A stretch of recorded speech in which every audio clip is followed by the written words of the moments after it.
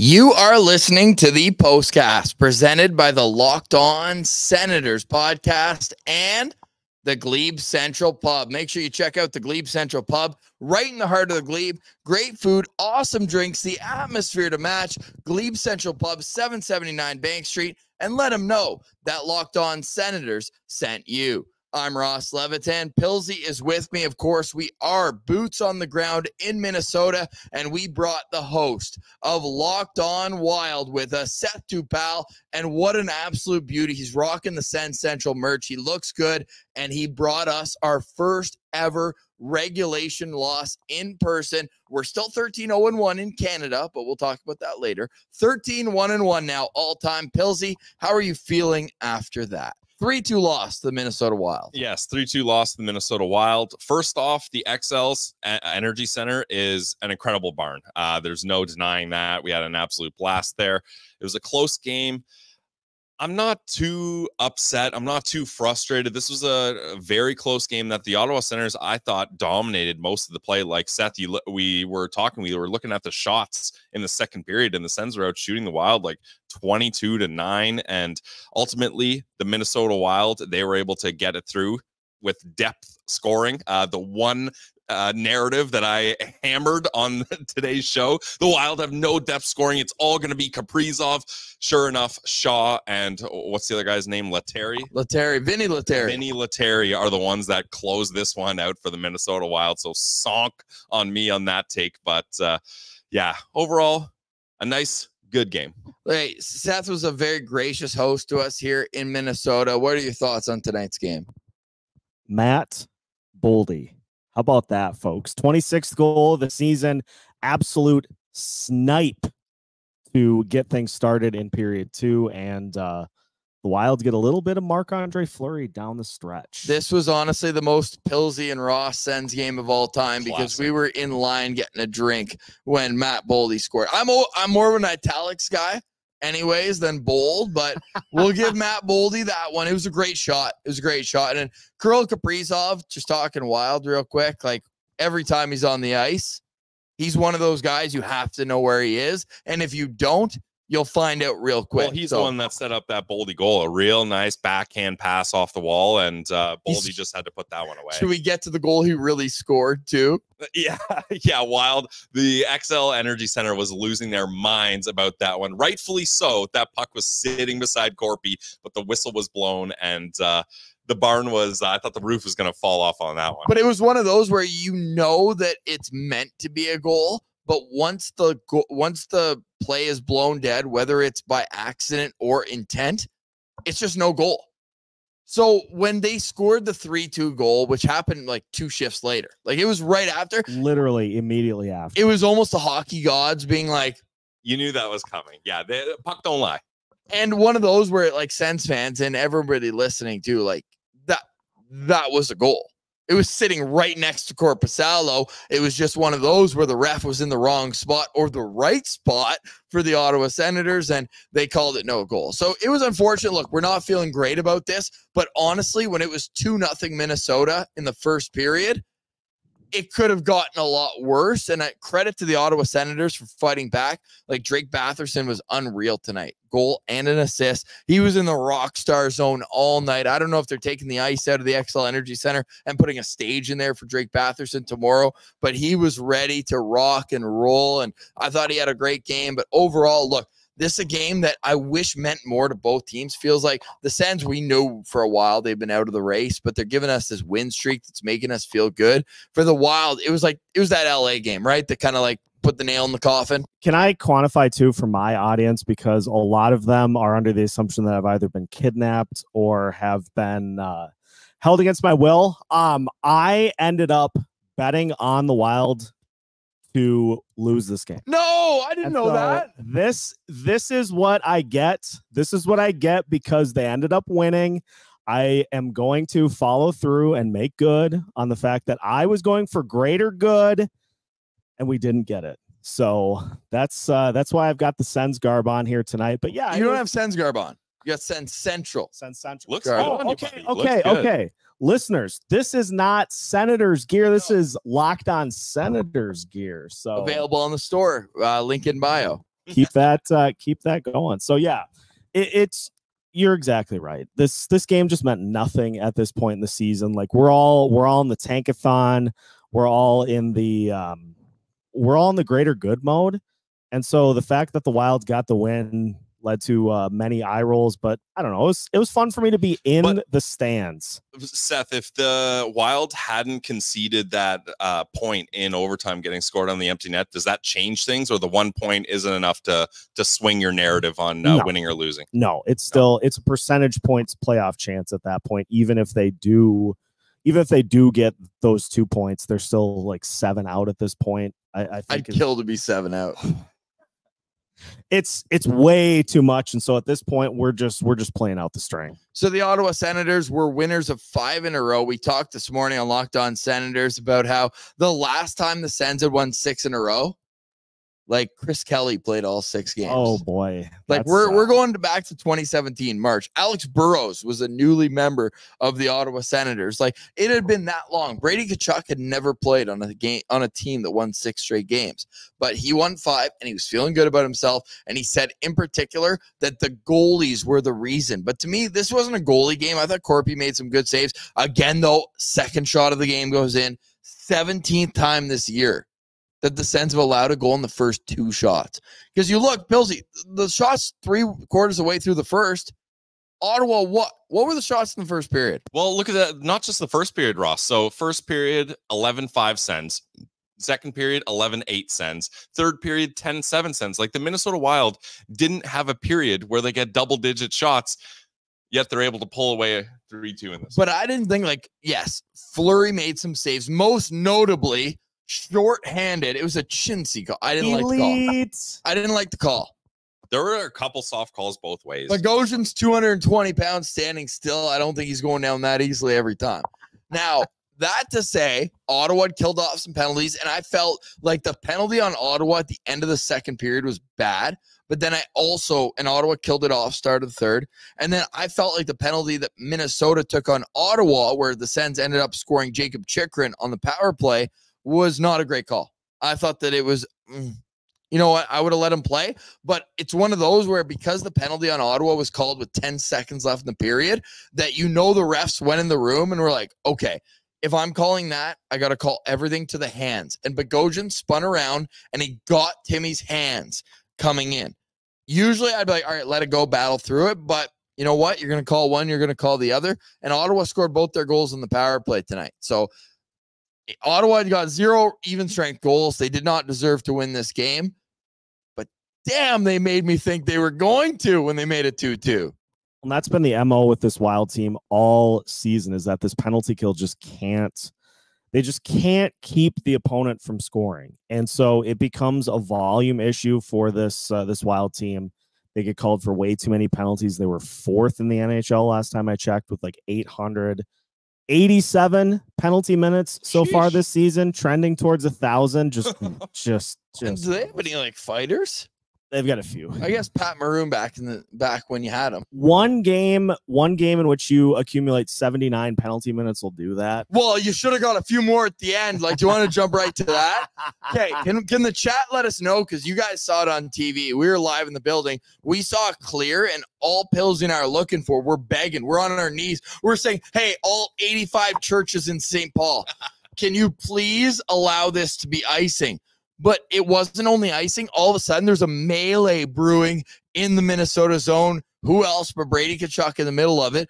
But all I looked up, I saw Brady, and then I saw Joel Eriksson-Ek and Brock Faber were the next 2 guys. Neither guy gets a call. Brady gets a double minor. Yeah, and Freddie Gaudreau is the one that gets called for the penalty. And it's a little different seeing it from the stands than it is on TV and or in the press box. When they called Gaudreau for the penalty, I'm like, was he even in the play? Like, did he come off the bench? Like, what's happening? Yeah, what's going on here? I didn't like that. I thought at the very least it would be coincidentals. Like, right. I don't understand how at all that Brady ends up getting the double minor there. Why? Because he took on 2 players by himself. Well, because Kicker was looking for pennies up at center ice, but that's neither here nor there. Yeah, and just to hammer home that the narrative that I had on today's show is even more wrong. I was talking about how good the Minnesota Wild power play was. checks notes. They go 0 for 4, and the Ottawa Senators go 2 for 3 on their power plays. So I completely whiffed on this one. Amanda's saying Brady started it. Look, I get that. But the two guys who jumped him after neither get one. And I thought Faber got the best punch in of all those. Well, I just think overall, like, especially in a 1-goal game, you just take everybody. And even if the refs had taken everybody and made it a center ice face-off, I mean, there's 11 seconds left. It's probably game over. But to then put it all the way into the Senators zone and make it a 2 versus a 4, did that look like an odd man fight? If anything, it was too wild on one Senator. That's what I'm saying. So whether who started or not, and if Brady started, that wouldn't be the first, probably won't be the last time in his career that he starts something late in a game. But you just wish that they drop it at center ice. At least that would have taken out any doubt. And then look, Wild win the faceoff, it's over. Well, lose the faceoff, probably still over. But to have it all the way down when it was an offense, the play didn't even happen in the Minnesota zone. It happened below the goal line. So for it to go below the goal line all the way to the other side of the ice with 11 seconds left just felt like a bit of unnecessary gamesmanship. But good thing we don't talk about the refs on this show. No, of course not. Yeah, no, I did enough of that for both of us for today's episode. So we're doing the Lord's work. Today's episode, as always, the Postcast is brought to you by the Glebe Central Pub. Make sure you check out the Glebe Central Pub wherever you get your podcasts. We're also available on YouTube, but when you come to the Glebe Central Pub, you always know you're going to get great food, great drinks, and the atmosphere to match. We're letting Seth know, look, we've been down to Minnesota now. Have you ever been to Canada before? No. You have to get not only to Canada, but to Ottawa, the capital of the country, and to the Glebe Central Pub, right in the heart of Glebe. It's a neighborhood pub. You love neighborhood pubs, right? I love neighborhood How pubs. about a pub? So in Ottawa, the rink is not downtown. The rink is about 25 minutes out. So do you want to drive out there? No. You want to be able to leave your keys at home and have a great time. And at the Glebe Central Pub, I need our people in the chat to let us know, because we're on Locked on Wild too. Who is driving the bus from the Glebe Central Pub all the way to the CTC? I'm going to wait for the answer. I'll let you know, though, that at the Glebe Central Pub, they always have something cooking, whether it is trivia night, whether it's live music, whether it's open mic night. It's always at the Glebe Central Pub. Anthony knows. Sue is going to drive you to and from the CTC. Sue's got the vibe. Sue's got the energy. So the bus leaves an hour and 15 minutes before the game. Right to the rink. You're there before Lyndon Slewage gets going, because you can't miss Lyndon Slewage at the Sens game.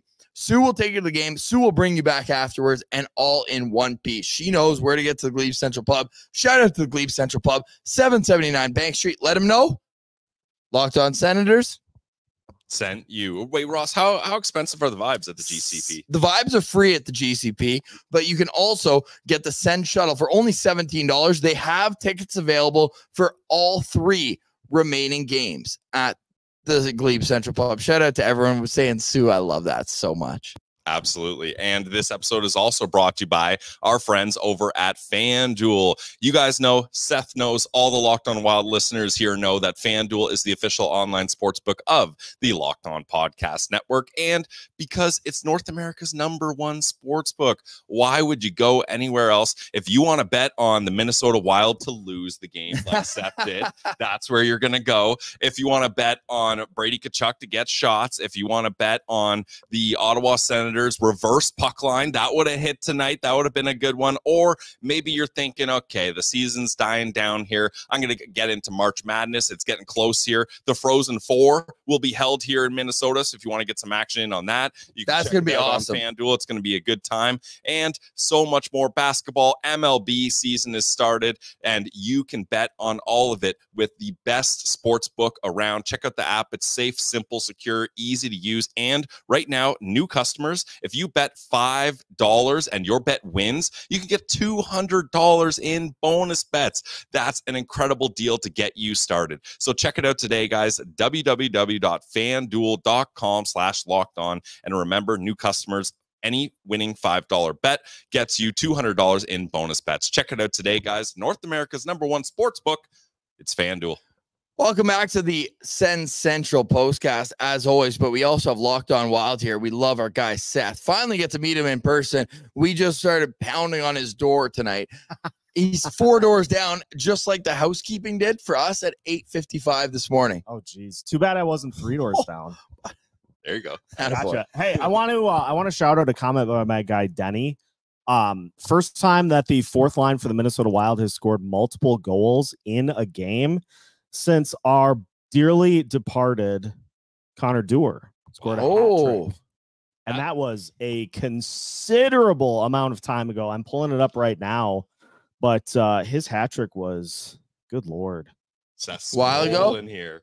That was a Seth's got the scroll going on. I'm going to give a couple shout outs in the meantime. That's what you call the Pillsy mush. Right Alex Micheletti's here from Locked On Wild. Micheletti, what happened? But you know that his old man was like an OG. Legend. No, but an OG guest of Locked On Senators. No way. We had him on the show. The same episode that we had Tim Stützle on the show. To cover Jake Sanderson, right? Jake Sanderson, Shane Pinto, Jacob Bernard Docker. Yep. You got time, Tyler Clevin. Yep. So shout out to Alex for being here. Shout out as well for our guy Dylan, who's in the chat. We got to meet Dylan at Tom Reed's before the game, so that was a blast as well. Okay, Connor Dewar, tell me his 0 goals with Toronto first. That'll make me feel better. I can't tell you that, but I can tell you the hat trick for Dewar was November 30th. Okay, so that's a while ago. So that was you guys had just lost to Ottawa in Sweden. Long time ago. He just scored against Washington on the 28th. Yo, can we get some Send Central standouts? We'll do a wild standout too, or a hashtag that's wild. Oh, nice. It's just free money. That's wild. No, we'll get to that's wild soon. Can I go first? Go for it, Ross. Drake Batherson was so nasty tonight. Rockstar zone his first goal, then puts it on a tee for Jacob Chikrin. Where's Chicky? He knew. Where's Chicky? Do you know? He knew. He's backside one-timer. Drake Batherson was the best Ottawa Senator on the ice, and it wasn't even close. I'm going to give the next Send Central standout to our guy, Seth. Seth, who on the Sens did you notice tonight? You know, he's been linked to the Wild in the past, but how about my guy, Jacob Chikrin? Just doing his thing. He had the snipe. Trade you Boldy for him? No. Boldy's off limits. Matt Boldy is off limits. He had the goal tonight. He had an assist. He got 2 points.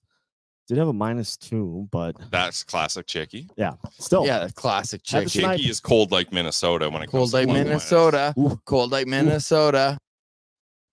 Saw that video tonight. But you liked him? You liked his game? Yeah, I thought he was smooth out there. I can see why the Wild had interest in him at points in the past.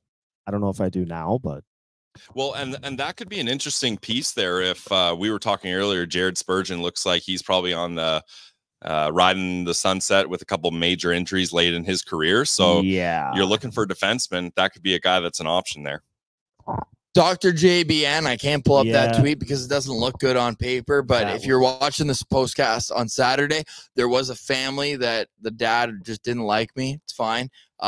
We loved, there were some kids right in front of us. Look, we're good people when we're at games. I truly believe that. Look, we were visitors in your rink. Were you all right? Yeah. We're annoying respectfully. You had the competitive fire, but respectfully. Yeah.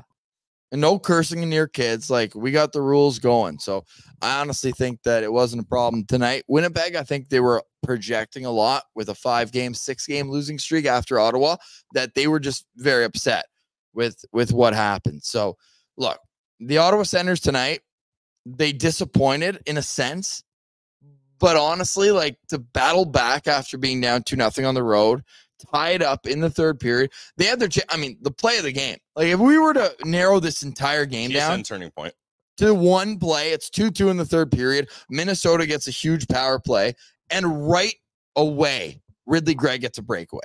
And Kaprizov made a good play to go one way. Yep. He forced him to go backhand, and Fleury made a great save. Like, to me, that's what the game came down to. If Ottawa goes up 3-2 there, it could be a different game. But look, Fleury's in net for a reason. Fleury makes a save. Good for him tonight. And I think that's the game, 3-2 for Minnesota. So my wild player of the game, Marc-Andre Fleury for sure.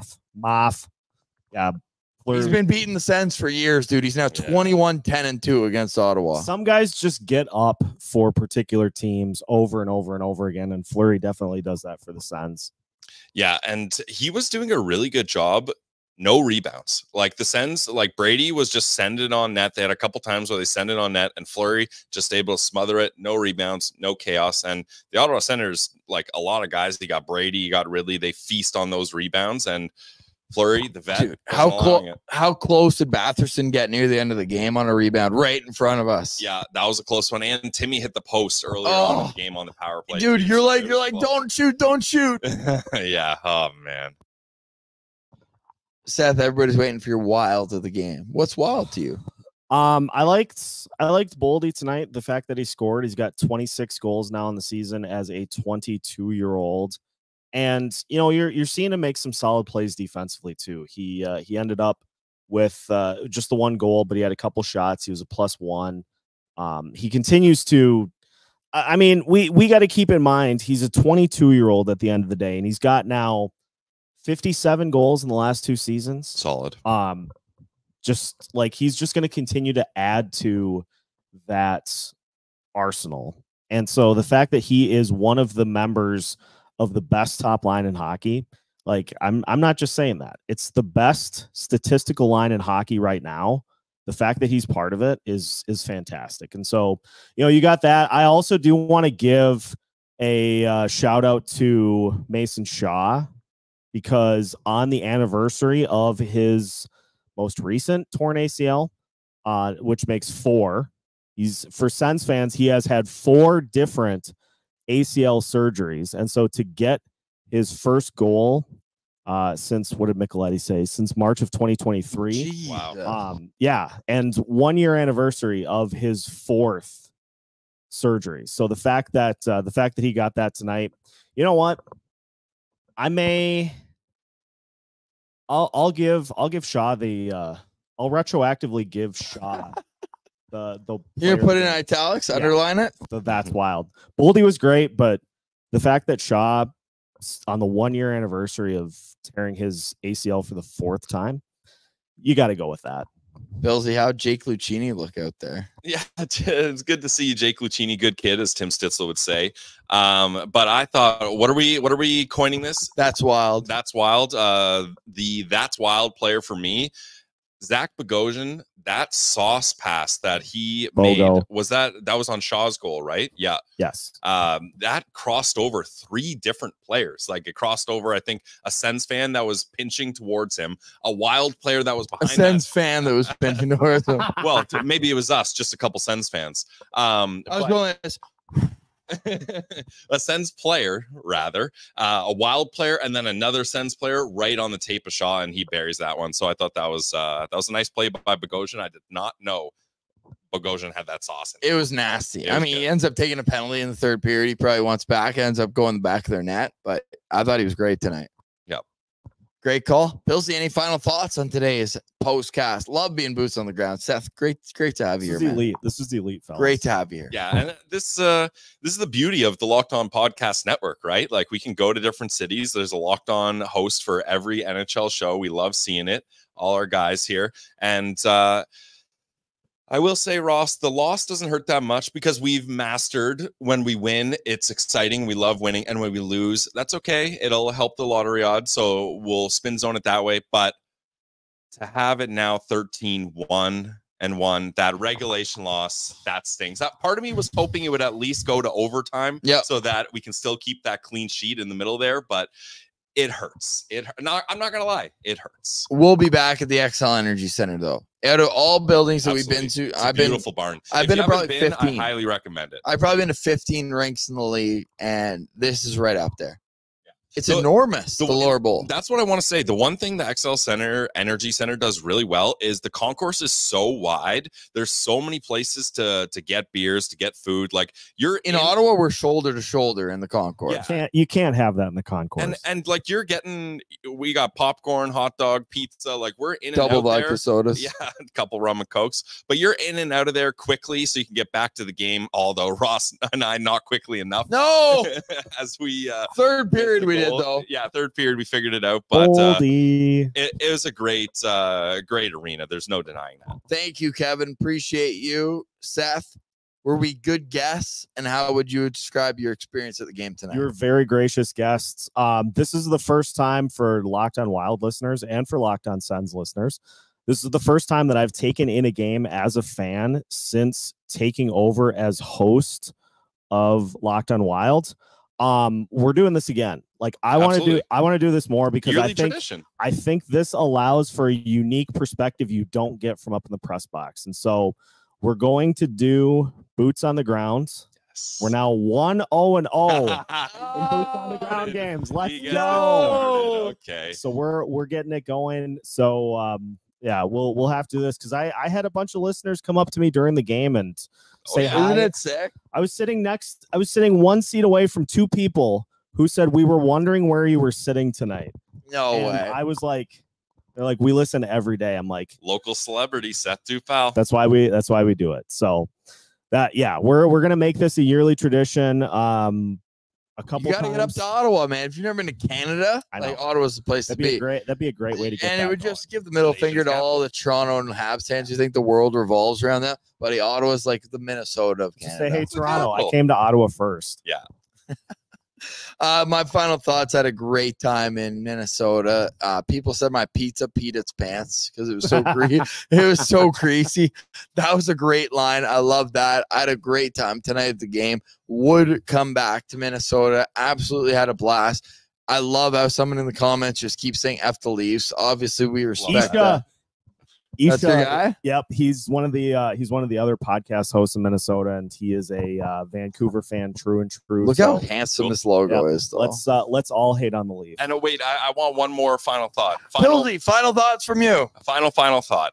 Ross, we do the final thoughts or final questions. That's what we do. We got thoughts. Shout out to everyone that let us know they saw us on TSN. That we love seeing that. Yeah, I made TSN too. That was tight. Did anybody let us know? Yeah. We had a bunch of people let us know, but that's sweet. That's verbal meme, the Leo DiCaprio pointing at the TV. Know those guys. That's all I wanted was for it to be John Abbott and Jamie McLennan. That's all. Yeah, we would have preferred that. And I know Gord Miller and Mike Johnson, obviously less than I know the previous mentioned guys, but we are some Sens fans. They'll figure it out. We are some Sens fans, though. Yeah, it's not wrong. We are Sens fans in Minnesota. It's the loosest definition you can have for what you two guys are. Yeah.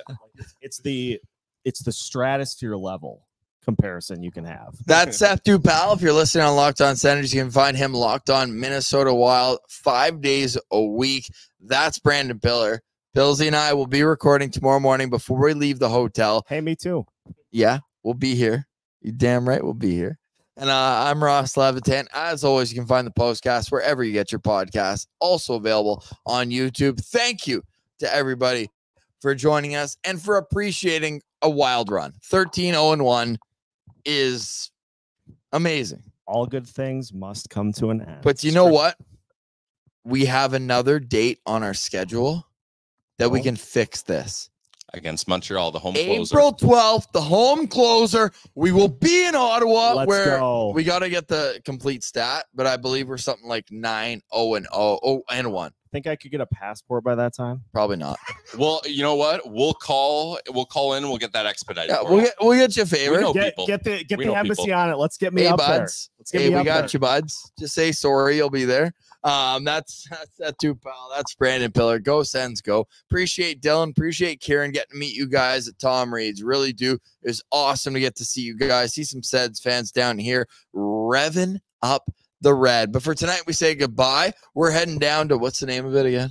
Smorgies. We'll be at Smorgies. We're gonna go hang out there. Yep. For Seth and Brandon, I'm Ross Levitan. Let's get some Go Sens goes in the chat. You've been listening to the Postcast presented by the Locked On Senators podcast and the Glebe Central Pub, 779 Bank Street. Go check them out at the Glebe Central Pub. That's it for us. But for more, make sure to subscribe on YouTube and wherever you get your podcasts. We're part of the Locked On Podcast Network, your team every day. Go Wild.